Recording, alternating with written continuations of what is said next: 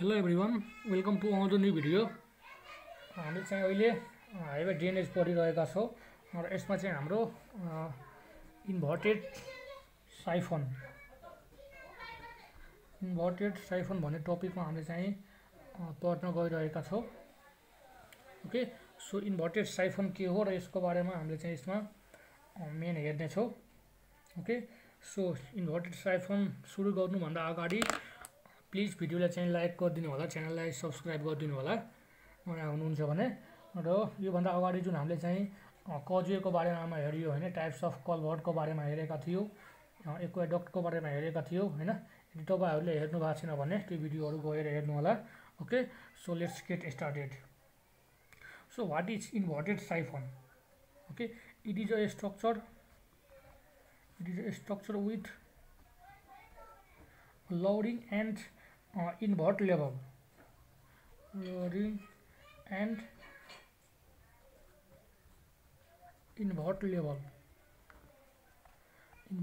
of the conduit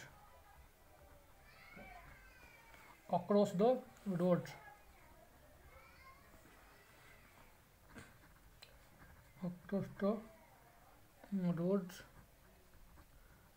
to the desired level, and both inlet and outlet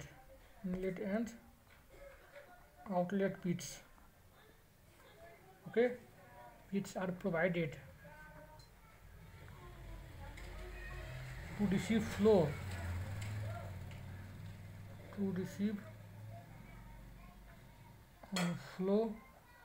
from and discharge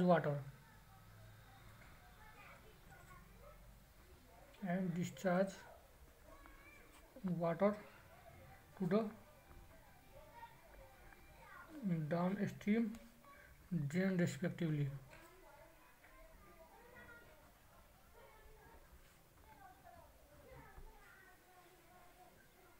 हैन, अब चाहिँ invert साइफनको कुरा गर्ने हो भने यो भनेको पनि के हो, यो पनि एउटा स्ट्रक्चर हुने भयो हैन, जसमा चाहिँ यसमा चाहिँ with loading and invert level of कन्ड्युट हैन। यसमा चाहिँ इन्भर्ट लेभल अफ कन्ड्युटले चाहिँ हैन across the road desire level and both inlet and outlet pit are provide. यसमा चाहिँ के हुन्छ भन्दाखेरि इनलेट आउटलेट र जुन हाम्रो आउटलेट पिट्स हुन्छ हैन, यो दुईटैमा चाहिँ के गर्छु त हाम्रो चाहिँ डिजाइन सर्टेन जुन हामीलाई कति लेभलमा हामीले चाहिँ प्रोभाइड गर्नुपर्ने हुन्छ त्यो लेभल अनुसारले हामीले चाहिँ इन्भर्टेड साइफनलाई चाहिँ प्रोभाइड गर्छौँ। Okay, to receive the flow from and discharge water to the downstream drain respectively. Okay, र यो चाहिँ जेनरली हामीले हेर्ने हो भने हैन इन्भर्टेड साइफन चाहिँ कहाँ युज गर्छौँ भन्दाखेरि इरिगेसनको लागि चाहिँ हामीले जेनरली चाहिँ यो प्रोभाइड गर्छौँ हैन। र यसमा चाहिँ हामीले हेर्ने हो भने हैन यो किन प्रोभाइड गर्छौँ भन्दाखेरि जति बेला चाहिँ कल्भर्ट्सहरू इम्पोसिबल छ हैन, त्यति बेला चाहिँ फिजिबल छैन भने त्यो केसमा चाहिँ हामीले इन्भर्ट साइफन प्रोभाइड गर्छौँ। सो त्यो पनि लिएको होइन, यो चाहिँ कति बेला युज छ त, यसको युजेसमा use for the irrigation system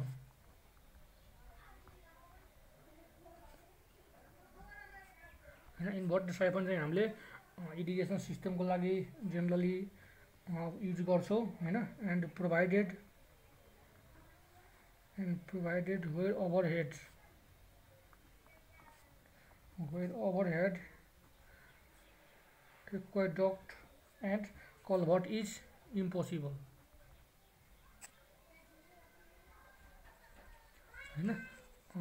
र यो चाहिँ इन्भर्टेड साइफन कति बेला चाहिँ हामीले प्रोभाइड गर्छौँ भन्दाखेरि जति बेला चाहिँ ओभरहेड एक्वाडक्ट र कल्भर्ट चाहिँ इम्पोसिबल हुन्छ हैन, त्यो केसमा चाहिँ हामीले के गर्छौँ त इन्भर्टेड साइफन चाहिँ प्रोभाइड गर्छौँ हैन। र यो चाहिँ एक्वाडक्ट के हो भन्ने कुरा यदि तपाईँले हेर्नु भएको छैन भने त्यो भिडियो पनि हामीले चाहिँ गरिसकेका छौँ। ओके, त्यो चाहिँ हेर्नु होला, जसमा के थियो त एक्वाडक्टमा चाहिँ हामीले के पढेका थियौँ भन्दाखेरि यदि साइफन र कल्भर्ट्सहरू जुन हुन्छ हैन, यदि यो जुन हामीले इन्भर्टेड साइफन र कल्भर्ट्स यदि सुटेबल छैन भने त्यो केसमा हामीले चाहिँ एक्वाडक्ट गर्छौँ भनेर हामीले चाहिँ पढेका थियौँ हैन। र जसमा चाहिँ कुन हुन्छ कति हुन्थ्यो त भन्दाखेरि वेन कटिङ इज हैन मोर देन 5 मिटर, जति बेला चाहिँ कटिङ 5 मिटर भन्दा चाहिँ बढी छ भने त्यति बेला चाहिँ हामीले एडेक्वेट चाहिँ प्रोभाइड गरेका थियौँ हैन, एक्वाडक्ट चाहिँ प्रोभाइड गरेका थियौँ। ओके, सो अब चाहिँ हामीले इन्भाइटेड साइफन कति बेला प्रोभाइड गर्ने भयो त जति बेला चाहिँ यो जुन हाम्रो एक्वाडक्ट थियो त्यो चाहिँ फिजिबल हुँदैन होइन, कल्भर्ट्स पनि फिजिबल हुँदैन, त्यो केसमा मात्रै हामीले चाहिँ इन्भर्टेड साइफन चाहिँ प्रोभाइड गर्छौँ। त्यो पनि चाहिँ स्पेसली इरिगेसन सिस्टमको लागि हामीले चाहिँ इन्भर्टेड साइफन चाहिँ प्रोभाइड गर्छौँ। ओके, सो यो कुरा आउने भयो। ओके, त्यसपछि अब चाहिँ हामीले हेर्ने हो भने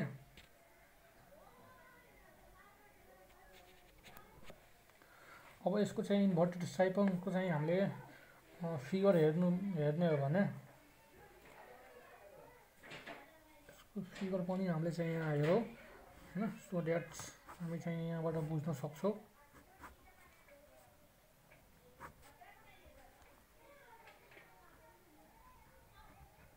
त्यो चाहिँ हाम्रो डेलिएज छ भने होइन, यो हाम्रो चाहिँ के भयो त यतातिर हाम्रो अप स्ट्रिम छ, यतातिर चाहिँ के हो त हाम्रो लो स्ट्रिम हुने भयो।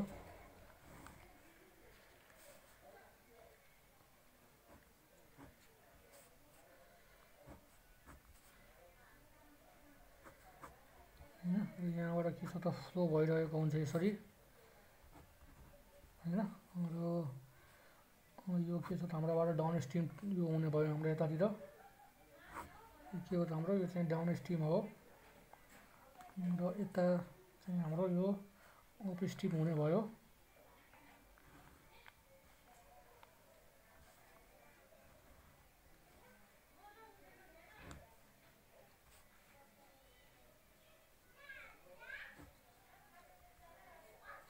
यसरी चाहिँ हामीले हेऱ्यो भने यो भनेको के हो त हाम्रो यो भनेको कन्ड्युट हुने भयो होइन, र यो चाहिँ किन प्रोभाइड गरिन्छ भन्दाखेरि दुईटै साइडमा यदि डेब्रिजहरू छ भने होइन, यो डेब्रिजहरू के हुन्छ त यहाँ आएर ट्याप हुन्छ होइन, त्यही भएर यस्तो खालको चाहिँ हामीले स्ट्रक्चर प्रोभाइड गर्छौँ। डेब्रिज ट्याप भनौँ यहाँ होइन, यो चाहिँ डेब्रिज ट्याप हुने भयो र यो भनेको के हो त हाम्रो यतातिर डाउन स्ट्रिम ड्रेन हुने भयो, डाउन स्ट्रिम ड्रेन छ भने यता माथितिर के हो त यो हाम्रो अप स्ट्रिम हुने भयो, अप स्ट्रिम ड्रेन होइन। अब यो चाहिँ हाम्रो रोडको होइन यो जुन छ होइन, यो भनेको के हो त रोडको एक्सेस हुने भयो होइन, एक्सेस अफ रोड भन्यो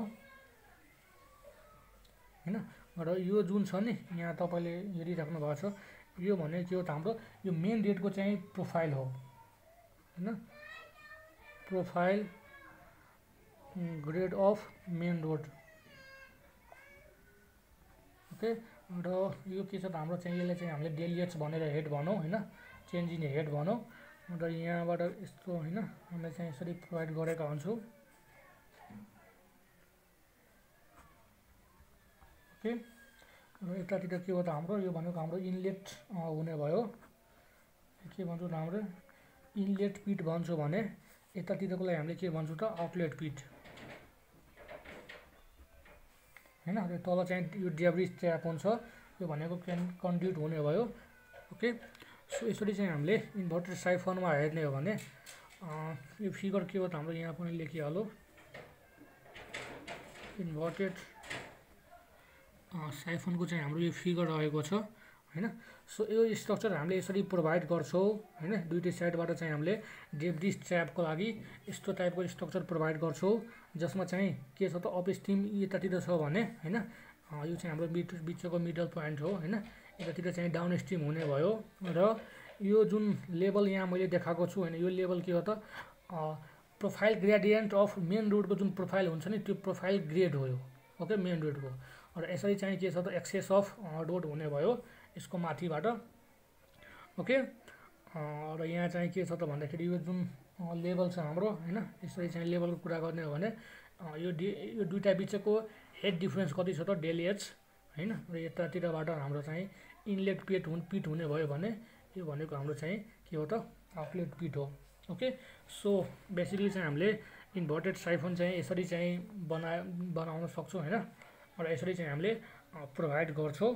ओके, इरिगेसनहरू गर्नको लागि चाहिँ हामीले यस्तो खालको स्ट्रक्चर चाहिँ जेनरली प्रोभाइड गर्छौँ होइन, जति बेला चाहिँ कल्भर्ट्स र एक्वाडक्ट जुन हामीले पढ्यो होइन त्यो यदि फिजिबल छैन भने त्यो केसमा हामीले के गर्छौँ त यो इन्भर्टेड साइफन चाहिँ जेनरली चाहिँ प्रोभाइड गर्ने गर्छौँ हैन।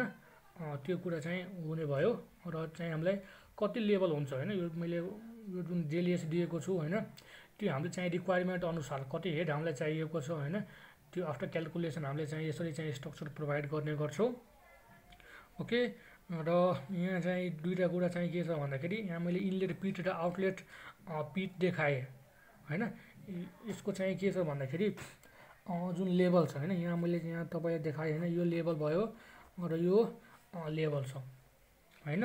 यो जो इनलेट पिट र आउटलेट पिट चाहिँ जुन हामीले चाहिँ प्रोभाइड गरेका छौँ हैन, यो जुन इनलेट पिट र आउटलेट किन के प्रोभाइड गर्छु भन्दाखेरि यो पनि हामीले चाहिँ बुझ्नुपर्छ है त